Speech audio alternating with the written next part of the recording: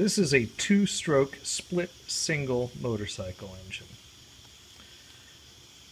It's a single cylinder with two pistons that share a common combustion area.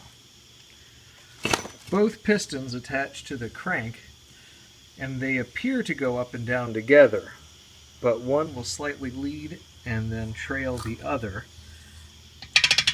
as they close and open access to the exhaust and intake, similar to a four-stroke engine. This increases the efficiency and power band